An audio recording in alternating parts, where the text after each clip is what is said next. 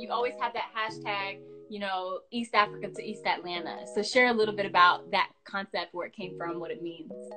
Yeah, so I'm always reminding people of where I come from. Like, oftentimes you think when you get to a certain level of success, like, you're supposed to change or switch up. But for me, like, culture is so much part of who I am, and it represents me in every aspect of who I am. So I'm always telling people about Somalia, East Africa, the motherland, being immigrant, American dream, you name it, hunty, we're telling, educating them. So it's kind of like, we're kind of between two worlds, and we have to use our platform to connect different communities together. You came to this country as an immigrant. You came here as a refugee, and look at you today. English, second language. English as a second language, and you are literally, you became a reporter, a top reporter, with your own segments, your own features in a top 10 market in the United States. I mean, that does not happen overnight, and that doesn't happen to everybody. So like, what can you share to other refugees or immigrants who might be tuning into this conversation right now about pushing through and going after what you want? It's just a matter of making your parents proud. Your parents made a lot of sacrifices to get you to where you are. They went to a country they knew nothing about.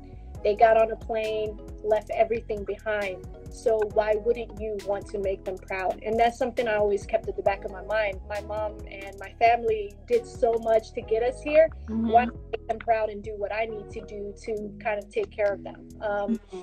So yeah, it's the immigrant hustle. We never stop. So I'm just now learning to slow down.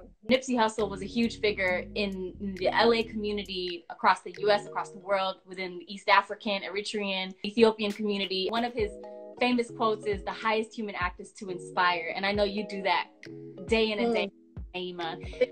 What can you say just about, that quote in terms of how you live it, and maybe even just words on the impacts of his legacy? It really empowered so many young artists, so many people in minority communities and international communities, to make sure that as they continue on their purposeful path, that they're also leaving a legacy. And that was a huge teaching moment where, it's not so much about the art you leave behind, it's also about the legacy. The art can be part of your legacy, but there's so much more that could be done for our communities. So it kind of woke us up. To inspire the young generation means to let them know that there's a way when they don't always know that there could be a way. And so, we do want to just send our love and our thoughts to his family, his friends, the community, any person in the world who is thinking about him today. And we know that his legacy lives on in all of us. This is what it's all about. But Naima, we are so grateful for you. What are some encouraging words you can share during this time? It's okay not to do anything. It's okay not to write that bestseller book. It's okay not to write that great screenplay. It's okay to just be in the moment and really take in what's happening, because it's so mentally draining for so many people across the world. It just depends where you are. If you don't feel like you're there yet to do something with this time, you don't have to.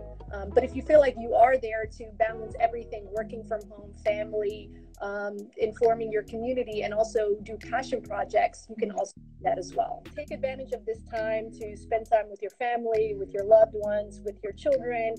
Check in on people. Even though you're not seeing people every single day, you should call them, hit them up, check on people who are sick, call them. Even though you can't see them face to face, you should still make sure that everyone in your life is good, because some people are in complete isolation.